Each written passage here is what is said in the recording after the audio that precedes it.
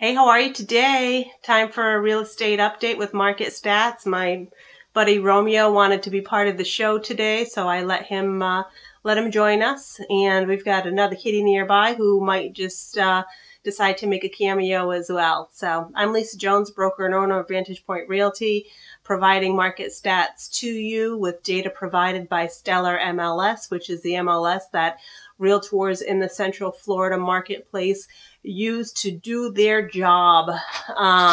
Active listings for the week of July 20th through the 26th, 350, up from 345 the week before. Pending sales took a dip, 425 versus 477 the week previously. Sold listings, 323, down from 372 the week before. So these weekly numbers, are going to vary a little bit here and there. These dips and increases don't necessarily reflect an immediate impact on the market, but it's good to follow what's been happening. Pending sales when this virus started. Everything stopped for a couple of weeks, and then pending sales continued to rise. And when the numbers of COVID cases began to increase, pending sales took a dip for several weeks in a row.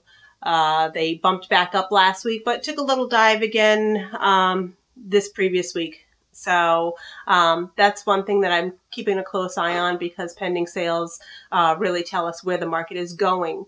Active listings tell us what the market is trying to command as far as prices. Pending listings indicate where the market is going, and sold listings tell us where the market has been. So all good stuff to keep an eye on if you are interested in real estate and the real estate market. If you got questions about your neighborhood or buying or selling a home or anything in particular, I'd be more than happy to talk with you.